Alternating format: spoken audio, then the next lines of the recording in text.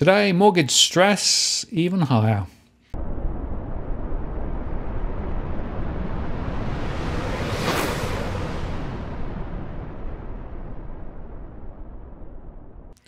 Hello again, it's Martin North from Digital Finance Analytics. Well, this post covering financing problem news with a distinctively Australian flavour.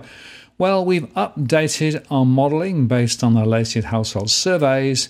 That's to the end of June, and unfortunately mortgage stress is now considerably higher than previously. So today I want to walk you through our methodology and also the key results. And also I'll show you some of the mapping that we've done to show where the hotspots are. This is of course a continuing story, and it's one which will go on developing as the Reserve Bank lifts rates even further. And of course today we already know that CBA and ANZ have already passed on the uplifts to variable rate mortgage holders. So the pain is going to get worse. Anyway, let me just start by describing again the basis on which we do our analysis. We use our core market model, and the core market model takes information from our surveys, the rolling 52,000 household surveys. And in that survey, we ask a bunch of questions about household finances, money in, money out. And then we do some modelling on the back of that and use that to drive our overall core market model, which gives us a read at not only the household level, but also rolled up to higher levels across the states and territories as well. And of course, we can slice and dice the data different ways, looking at it from a segment perspective, from a geographic perspective, or indeed any other dimension that we think is important. And just to finish off the discussion about the model, we also look ahead 24 and 36 months in terms of what may be ahead for home prices, and that comes out of the model as well. And if you want more information about that, you're able to get information via our Patreon service, where in fact you can get information for pretty much all of the major postcodes across the country.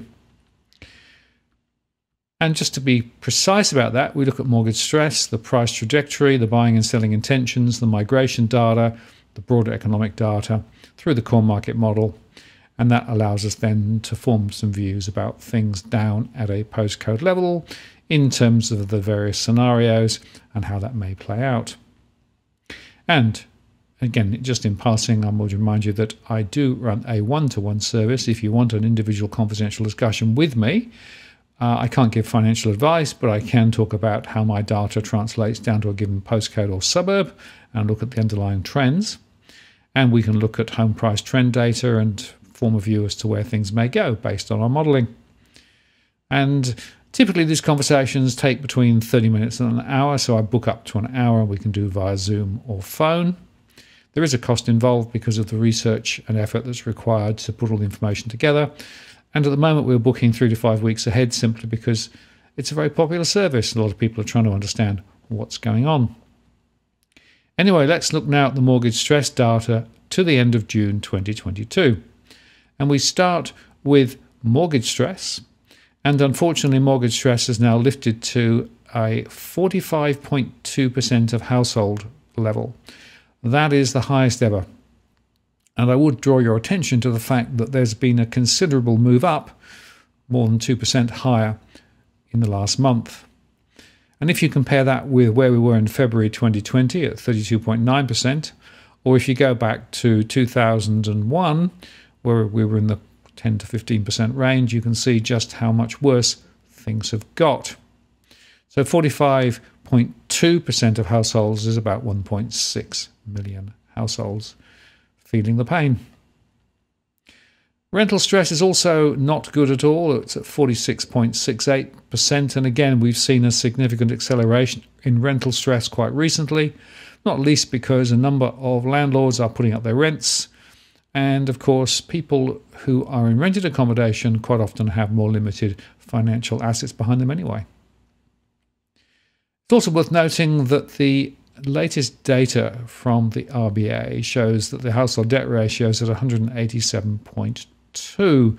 Now that's a bit deceiving insofar that it includes all households, whether you have debts or whether you don't have debts, and it also includes SMEs as well. But nevertheless, the recent trend from the middle of 2020 onwards is quite clear that the debt to ratio number is going higher, which is actually not a good look. And we actually have one of the highest debt-to-income ratios in the world. Switzerland may be slightly higher, but then, of course, the Swiss economy is quite unusual, and so the data there might be a little wobbly, to be frank. Anyway, with that introduction, let's go on and look at the specific information relating to this month's data. So this information here is going through the state summary level across all our households. So if we look at the summary across the states, we can see that overall mortgage stress is sitting at 45.19% of households, or 1.69 million households. That the rental stress at 46.68 translates into 2.27 million households. The investor stress, these are property investors, 25.28%, which translates to 773,000 stressed investors. Stressed investors may well be trying to sell their investment property or are unable to find a tenant, or if they have a tenant, they've got a negative cash flow. And the aggregate financial stress measure, which is effectively an aggregate of those three different elements, is sitting at 44.96%, which means that overall financial stress is touching about 4.7 million households out of the 9.57 million that we estimate to be in Australia at the moment. And what I've also done is highlighted where the values have risen compared with last month. And you can see that this month is all about mortgage stress, with actually stress rising everywhere. The most stressed state, with 61.37% of households, is in Tasmania. Then you go down to Victoria at 47.5%. Then you can go to South Australia at 45.64%. Then we can go to New South Wales at 43.97%. WA at 44.21%. And ACT is at 41.13%, which is just a little bit higher than Queensland, which is 40.48%. In terms of rental stress, it's a bit of a different story. At 57.85% of rental stressed households, New South Wales holds the record. It's 55% in Canberra, and it's a little lower at 47% in Victoria. In terms of investor stress, the ACT actually has the highest proportion of property investors who are not making returns from their investment property. But of course, it's not just there. It's in New South Wales at 32.58%. Victoria's at 24%, which is very close to Queensland. And overall financial stress, the area with the most significant financial stress overall is, and maybe perhaps surprisingly, the ACT at 54.56%. Then we go to New South Wales at 50.45%, Victoria at 45.69%, Queensland at 42%, Tasmania is at 47%, and WA is at 40%. Now we can also look at the data a different way. So this is looking at it by our main household segments. And the first observation, and it's still as true as it was last time, but even more so, unfortunately, young growing families, including many first-time buyers, are very significantly exposed to mortgage stress at 81.87%. That's more than 270,000 young growing families. And if we go beyond that, out in the urban fringes and in some of the more disadvantaged areas, we see high numbers and high proportions of households in mortgage stress. I'd also make the point that some more affluent households are also feeling it. So 35% of exclusive professionals, that's our most wealthy segment. And indeed, some young affluents are also there at 17%. But it does also touch mainstream Australia, with the suburban mainstream at 38%. And also first-generation Australians. These are people who've moved into the country relatively recently. We call those the multicultural establishment group. And also the mature, stable families, So middle of the road, meat potatoes households are also feeling it. If you look at rental stress, the highest amount of rental stress resides amongst multicultural establishment households at 64%, but it's also high among more mature, stable families, as well as on the urban fringe with the battling urban and disadvantaged fringe, and the young affluent and the young growing families. Investor stress is highest among more affluent groups like the exclusive professionals at 45.39% and young affluents at 48.55%. And overall financial stress is highest among the battling urban and also among young growing families, the young affluents, the multicultural establishment, the first generation Australians, as well as more exclusive and upmarket households too. And the takeout from all of this analysis is that stress doesn't just reside in the urban fringe, in the lower socioeconomic areas.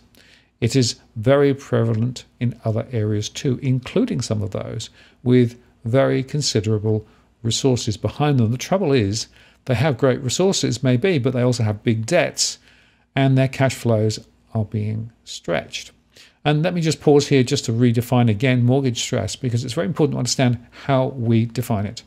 We look at the amount of money coming into a household, the amount of money going out from a household. And if effectively more money is going out than coming in, could be on a rent, could be on a mortgage, we look at all the other outgoings too. But if they're a negative, then effectively we classify them as stressed.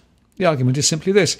If in fact you are spending more than is coming in on a regular basis, then you're going to get into difficulty. Now, of course, many people will be able to pull down on deposits or other savings, or maybe even use credit cards or buy now, pay later. And we take account of those things in the modelling. But at some point, households get into difficulty unless they fundamentally change their behaviour. And this is, of course, where many households now are, insofar that we are seeing some households who are having to really rethink their budgets, really prioritise where they're spending their money, giving up on some luxuries, perhaps not going out to eat so much as previously, maybe cutting back on some of those Netflix subscriptions and other streaming services, maybe reviewing your mobile phone plans, and even more extreme things like, for example, taking kids out of private school and bringing them back into the public system, or indeed even giving up on healthcare, for example, passing on dental treatment just simply to get by. And of course, it's very important to understand that this mortgage stress scenario and rental stress scenario is very much driven by three things. One, the costs of those particular facilities have gone up. Bigger mortgages mean essentially bigger repayments, particularly as rates go up, and the rents, of course, have come up as well. But secondly, the cost of living have been rising very significantly. The 5.1% official inflation rate just does not really pass muster. And as I've discussed before, there's evidence that if you look at food, for example, some of those costs have more than 20% up from where they were previously. And of course, we can tick off electricity and gas and fuel at the pumps as well. So pretty much wherever you look, costs are going through the roof. And yet, real wages are going nowhere. And many households are continuing to go backwards in real terms. And when you put all that together, that's why we have significant levels of stress in the system. Now, it doesn't mean that they're going to immediately fall over. But what it does mean, they like to change their behaviour, they're going to spend less. That could have an economic impact on the broader economy. But also, it means that they're going to prioritise very carefully what they're going to do and how they're going to handle this. And some households are now beginning to worry about what happens with the next rise and the next rise, because the chances are we're going to see more rate rises in the next few months. I discussed this in more detail yesterday in an earlier post. Now let's go on and look at some of the more detailed information that we have relating to our modelling. I will just here go through the top postcodes for each of our categories of stress. We start with mortgage stress. And the postcode at the moment with the highest count of mortgage-stressed households is Narrow Warren. That's postcode 3805 in Victoria. That includes Fountain Gate, Narrow Warren South, with more than 10,000 households in mortgage stress. Beyond that, we then go to Berwick and Harkaway. That's postcode 3806, just next door actually. And there, 9,691 households are estimated to be in mortgage stress. And I will make the point that the thing that really marks these particular household groups out and these postcodes out are high growth corridors, a lot of new building, a lot of relatively new purchases, a lot of first-time buyers, a lot of people, first-generation migrants buying in the area. And that explains some of the reasons why they've got really big mortgages, they're highly leveraged. In some cases, they've used the government incentive scheme, so they've only got a very small loan-to-value ratio on their property, and essentially it gives little wriggle room when things go wrong. It's also quite often the case that people will be working multiple and sometimes part-time jobs to try and make ends meet. And we're certainly seeing evidence of more people looking for more work to try and generate a bit more income to try and cover the additional costs. If we go down the list, we then go to Queensland and to Toowoomba and areas around there with more than 9,600 households in stress. That's postcode 4350. Then we come back to Victoria down to Pakenham and Pakenham Upper, postcode 3810 with 8,484 households. Then we go to Cranbourne, another Victorian postcode, 3977, and that's with 8,205 estimated in mortgage stress. Then we go to Ballarat East. It's very important to highlight that some of these regional areas are also doing it tough. Postcode 3350 with 7,741 estimated to be in mortgage stress. Then we go to New South Wales, postcode 2567, which includes Mount Annan and Harrington Park, 7,647. Then we go to WA to postcode 6030 to Merriwa, Clarkson, Quinns Rock, Ridgewood, Tamala Park with 7,548.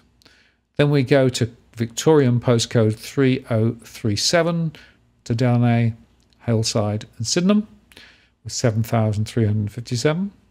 Then we go to regional New South Wales to South Tamworth, postcode 2340 with 6,745 households in stress. Then we go to Queensland and the areas around Ipswich, postcode 4305 with 6,743. Back to New South Wales, postcode 2770, including places like Lethbridge Park, Mount Druitt, postcode 2770 has 6,737 households registered as mortgage stressed. And then we go to Derrimut and Point Cook in Victoria, postcode 3030, with more than 6,495 households. So you can definitely see here the continued presence of a lot of high growth corridors where there's been a lot of new development, a lot of new purchases, a lot of highly leveraged households. But of course, it's also more complicated than that. Some regional areas are also feeling it as well. Then let's now look at rental stress. And here we start with postcode 2540, which is down in the southern coastal area of New South Wales, around Sussex Inlets and St George's Basin and Sanctuary Point. Now, this is a postcode, of course, that's had considerable issues for quite a long period of time, not least because of all the bushfires. The problem with this area is there's high demand, for example, in Jarvis Bay, for property to rent, but almost nothing, and so the rents are very large. And so there's lack of supply, costs of rentals are going through the roof, and particularly with some destroyed buildings still there, not recovered from the bushfires. Again, another reason why the amount of rental accommodation is so small. So 11,685 households are in stress. Then we go to Toowoomba, postcode 4350, and once again we find that more than 11,491 households are in rental stress there. Then we go to Liverpool and Liverpool South, postcode 2170 with 11,434. Then we go to postcode 2770, Lethbridge Park, Mount Druitt, once again, with more than 10,000 households in rental stress. Then we go to Surfers Paradise and Main Beach, up in Queensland, postcode 4217.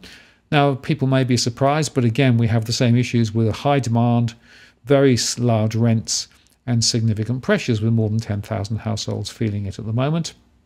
Then we go to postcode 2145, which includes Westmead and Wentworthville, with more than 10,000 households in rental stress. We go to Queensland, postcode 4670, which includes places like Burnett Head, Bundaberg, and Moore Park. And there, more than 10,000 households are in difficulty in that regional area. Then we come back to New South Wales, postcode 2560, which includes places like Roos, Rosemeadow, and Glen Alpine. But of course, the main suburb is Campbelltown in that particular postcode. And there we've got more than 9,841 households registering in rental stress.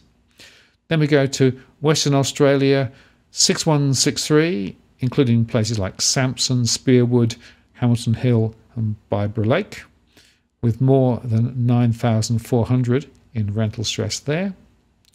And then we go back to Queensland, postcode 4215, to Labrador and Southport, so again on the Gold Coast, with more than 9,381 households in rental stress. And finally, we go to the Central Coast around Gosford and its surrounds, postcode 2250, with more than 9,000 households in rental stress there. Then briefly, let's just touch on stressed investors. And interestingly, we still have investors in postcode 3000 in Melbourne struggling. That's because the leases and the costs of leasing in the centre of Melbourne are all over the place at the moment. There is a little bit more momentum than previously, but a lot of stressed investors are struggling, and some are still trying to sell. Then we go to Beckenham in WA, postcode 6107, with more than 4,000 there. Then we come into New South Wales, to Surrey Hills and Darlinghurst, postcode 2010.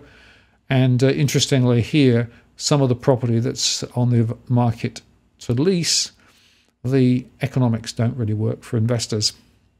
Then we go again to Bundaberg, postcode 4670, with more than 3,600 there. Then we go to Surfers Paradise and Main Beach up in Queensland, 4217.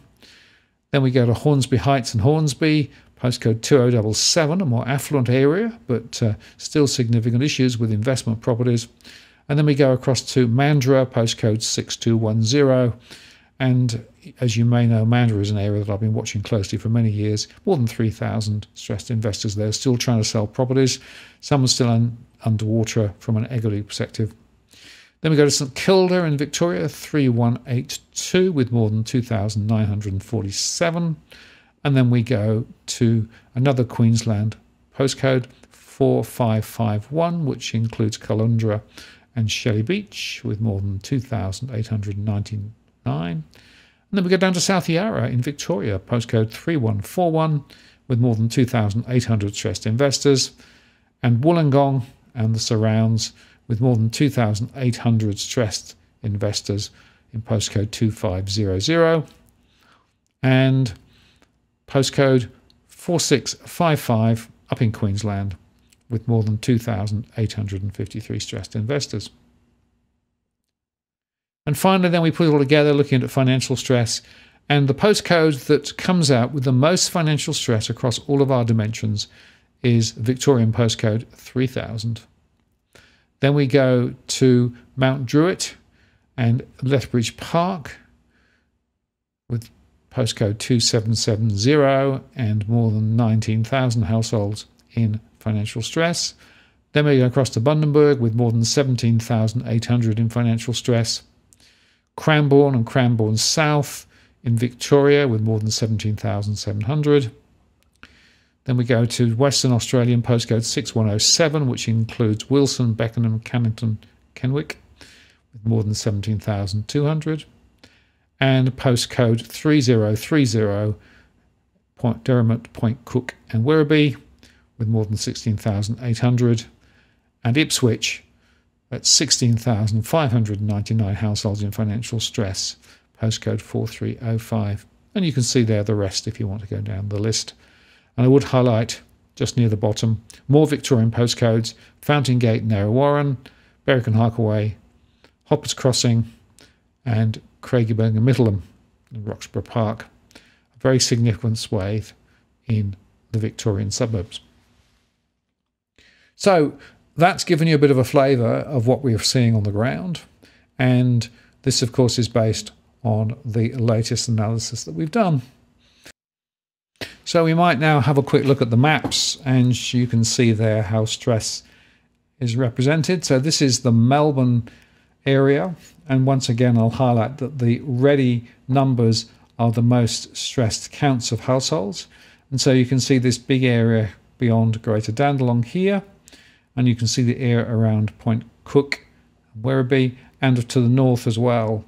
So Melbourne is surrounded by considerable amounts of mortgage stress. And if you were to pull out further, you'd also see that some of those regional areas that we mentioned is also showing up.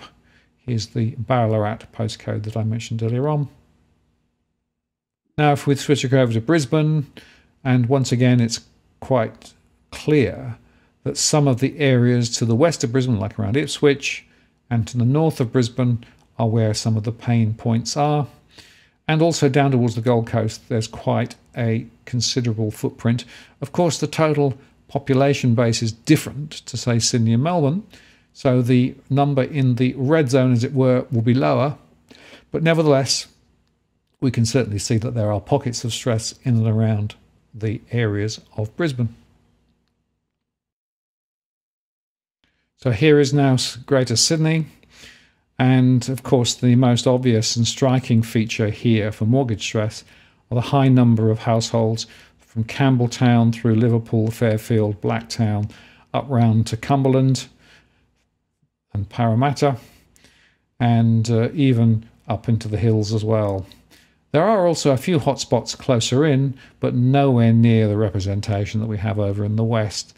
So mortgage stress and the story of mortgage stress in Greater Sydney is definitely concentrated in some particular areas. If we then go to Adelaide and just look at the situation there, one of the most striking features is the area to the north of Adelaide, north of Salisbury, postcode 5108, and in those sort of areas, and also to the south of the city and further down too. Again, the overall counts are lower, but nevertheless there are some significant hotspots. And interestingly, mortgage stress is certainly deteriorating in these areas because of the much higher home prices compared with 2 or 3 years ago. And if we jump across to Perth, we can again see the same story, with the centre of Perth not doing too badly, but if you go north and south of Perth, particularly close to the coast, you can see considerable issues with large numbers of households in some difficulty. And this is, of course, despite the so-called recovery of the property market in the West. Well, maybe, but a lot of people bought in with very small deposits and very large mortgages and have properties which are really difficult to service at the moment. So I expect to see stress levels in the West continuing to rise. So this is the area around Hobart. And of course, the total counts are a lot lower compared with some of the other postcodes that we've looked at. But nevertheless, there are considerable pockets of difficulty in and around Hobart, and also up in the north of Tasmania as well. And one of the worrying trends here is that the costs of housing relative to incomes has become even more extreme than almost any other centre across the country. That's going to be a concern later with interest rates continuing to rise. And here is the data for the Darwin area. Again, very low counts, but a few small pockets like Palmerston, for example, where there are definitely some issues, and those issues are definitely emerging. And interestingly, in the Northern Territory, Alice Springs stands out as one of the most stressed areas in the Northern Territory. And finally, I will just include the ACT in this story because there are some postcodes in and around the centre of Canberra, and there are some areas outside of the centre of Canberra where there are levels of mortgage stress and it's rising quite fast. That again is a combination of high rentals and high mortgages, and incomes not really growing that fast for many people.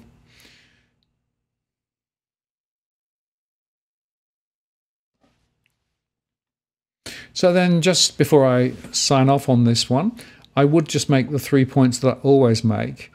Mortgage stress and rental stress is a big deal, and households need to take some responsibility themselves for dealing with it. The first is that many people don't actually have a cash flow sense of where the money is coming from and where is it going to. So I always say to people, drop a cash flow, keep a record of what you're spending and what you're receiving so that you know where things are going and so you can prioritize. And the ASIC Smart Money website has some very good tools to help people drop a budget. Once you've done that, you can then prioritize and select, maybe look at the expenditure profile quite cautiously and carefully and say, well, where could I skinny back a bit? The second point is that a lot of people are assuming that wages are going to really start taking off and that will get them out of jail. I see no evidence of that yet happening. Whilst a few people are able to move jobs and get bigger incomes and pay rises might be moving up slightly, it's all being eaten up with rising costs. Therefore, don't expect a miracle to appear and suddenly your problems will be solved. That's not the way it's going to work this time. It did go like that in the early 2000s, but not now. Third point is, if you have a mortgage and if you've got difficulty with your mortgage repayments, it's worth talking to your bank quite early because they do have an obligation to assist when it comes to dealing with hardship. Now, those conversations can be quite uncomfortable, and in some cases, the bank is now starting to put pressure on people to sell their properties, perhaps earlier than previously, in earlier cycles, because the last thing they want to do is to start reporting higher delinquency rates.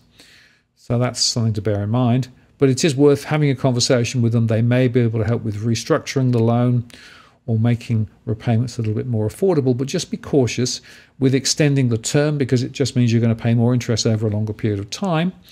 And if your overall circumstances are likely to change in the short term, things are probably going to get worse rather than better. So it's worth having that conversation very early on.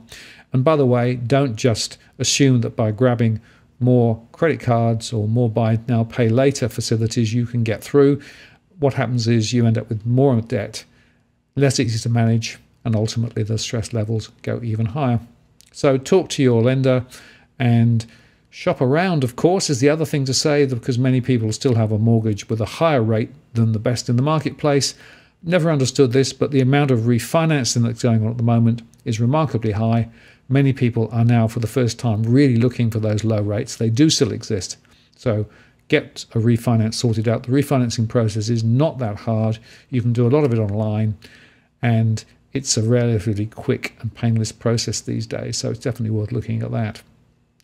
I think the final thing I would highlight is that knowing where interest rates are likely to rise to, and knowing that we're going to see cost of living continue to get into a more difficult situation with higher inflation, at least for the next few months, probably longer, you need to take a strategic view of your finances. And there will be some people realizing that they will not be able to manage what they've currently got on their plate, and harder decisions, selling a property or looking for a lodger, those sorts of things, may be necessary to be able to lay a foundation for the next few months. In other words, don't just wait until the train hits, but start planning now for higher rates. And for those people who have buffers, and there's about a third of households who do and are doing very well, that's good news for them. But of course, there's still a third of households who essentially are living paycheck to paycheck and are making this very hard for them now with all of the cost of living rising and everything else. And again, I'd caution against the natural inclination to just go grab some credit. Just getting more credit is not necessarily a good answer. So I hope that was of some use. If you would like more specific information about a particular postcode, we do have our one-to-one service, as I mentioned earlier on. And I thought I'd just end with showing you what the tool looks like when you actually look at a particular postcode. So this is the tool that is available online and also for download if you actually sign up at Patreon. And I've just put a postcode here, postcode 2000, simply because that was the one that it came up as a default. And the information that's included here are the number of households, the borrowing proportion of households, those renting and those investing. And then we have the number of borrowers in mortgage stress, the number of renters in rental stress, the number of stressed investors, and the overall aggregate measure of households in financial stress. And we also have information with regard to the scenarios. This is based on our modeling and our different scenarios. So the best, the base, and the worst case scenario. And we look at houses and units separately. So in this particular example, we are suggesting that the best case is a small fall over the next 3 years, but the worst case for houses is a considerable fall, more than 46%. The base case is somewhere in the middle. Units, the best case is a small fall, about 2.9%. The worst case is down about 34%. And if I put another postcode in here, let's go down to Wollongong, area that I know very well, of course. Well, here we can see that of the proportion of households, around 14% are in mortgage stress, but rental stress is extremely high and investor stress is high. And the proportion of households in stress is pretty high too, overall financial stress that is. And in terms of scenarios, the best case scenario for houses is over the next 3 years, well, a small area of growth, but not for the first couple of years. These are cumulative totals, so 4.2%. The worst case is a fall of 38%, and the base case is a correction down about 20% over 3 years. And for units, the best case scenario is a small rise of about 3% over 3 years. The base case down 14% and the worst case down about 28%. And I also have information in this model about the gross investment returns within the postcode and also the net investment returns. In other words, how much people are actually making after taking account of all the various costs that they have relating specifically to their investment property. And no surprise that we've got so many stressed investors, given the fact that net investment returns are on average just 0.1%, which is not very good at all. And I will just go to another postcode. Thought I'd go across to my old favourite Mandurah. And interestingly there, the proportion of households in mortgage stress has dropped way back from where it was. The rental stress is at 38%, investor stress is at 29%, and the households in financial stress overall at 38%, so it's quite a lot lower. And over the next 3 years, there's definitely an upside potential of maybe up to 13% cumulative over the next 3 years for houses, and for units up 9%. The base case is a small fall, maybe down 11% over 3 years, or down about 8% for units. The worst case scenario then is a fall of 29%, or 21% for units. And I'll highlight here that the gross investment return is coming at about 4.1%. The net investment return is only 0.8%. So many households are still definitely doing it tough. And finally, I'll just go to Adelaide because Adelaide is definitely behaving differently from some of the other suburbs and postcodes. And in postcode 5010, which includes Angel Park, Ferrydean Park and Regency Park, you can see there that the mortgage stress is at 30.8%, the rental stress is at 60%, stressed investors are 37%, and the households in financial stress at 51.8%. And in terms of the projections from here, houses could be up by 10% over the next 3 years, best case scenario. The base case is down 13%, or the worst case is down about 32%. And for units, the best case is about 8%, the base case is down 10%, and the worst case is down 23.8%. But it is interesting to note that even here, the gross investment returns are around 4%, the net investment returns are only 0.4%. So even in these suburbs, which have been ostensibly portrayed as very, very strong, are also of some concern. Finally, I thought we'd just look at Point Cook, Derrimont, Werribee, where we have 29% of mortgage borrowers in stress, we have 53% of renters in rental stress, and the proportion of stressed investors at 23%, with financial stress over at 42%. But the point there, of course, is we have significant numbers of households in mortgage stress because of the high household count. And from a scenarios perspective, we see houses potentially best case rising by 8.4% over 3 years. Well, maybe that's the best case. The The base case is down 15.8% over 3 years, or worst case down about 35.3% over 3 years. And units, the best case 6.1% over 3 years, the base case down 12%, the worst case down 25.8%. The gross investment returns in this postcode are 3.2%, and the average net investment return is minus 0.2%. So many property investors are doing it tough at the moment, and that's one of the reasons why we are seeing higher listings in that particular postcode. So if you'd like to have more information about a particular postcode, you can of course sign up via our Patreon. I'll put the links and things below, and you can get access to this information each and every month. And the online tool also allows you to compare one month with another month and one postcode with another postcode to be able to get a sense of how different suburbs are moving. So, in conclusion then, mortgage stress continues to rise, rental stress continues to rise, interest rates will put more pressure on households ahead, and therefore it's very important that households start preparing and planning now for these higher costs of living and these higher costs of mortgage and rental payments. I'm afraid that we're going to see stress levels rising even higher. So when I report next month, don't be surprised to see an even bigger number. Now, if you're buying your home in Sydney's contentious market, you don't need to stand alone. This is the time you need to have Edwin from Ribbon Property Consultants standing alongside you. Buying a property is both challenging and adversarial. The vendor has a professional on their side. Emotions run high, price discovery and price transparency are hard to find, and then there's the wasted time and financial investments that you make. Edwin understands your needs, so why not engage a licensed professional to stand alongside you? With RPC, you know you have experience, knowledge, and master negotiators looking after your best interests. So shoot Ribbon an email at info@ribbonproperty.com.au, and if you use the promo code DFAWTW/Martin, you can get a 10% discount offer. I'm Martin North from Digital Finance Analytics. Many thanks for watching, and I'll see you again next time.